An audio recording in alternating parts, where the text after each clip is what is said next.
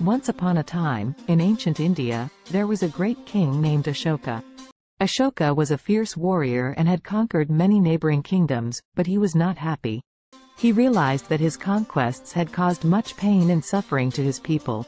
One day, Ashoka was out on a hunting expedition when he came across a group of Buddhist monks. He was struck by their peaceful demeanor and their teachings of non-violence and compassion. He was so moved by their teachings that he decided to convert to Buddhism. Ashoka's conversion to Buddhism marked a turning point in Indian history. He became known as Ashoka the Great and dedicated himself to spreading the teachings of Buddhism throughout his kingdom. He built many Buddhist temples and monasteries, and sent missionaries to other parts of the world to spread the word of Buddha. Under Ashoka's rule, India experienced a golden age of peace, prosperity, and religious tolerance. He abolished the death penalty, promoted animal welfare, and encouraged people of all religions to live together in harmony. His legacy continues to inspire people to this day. The end.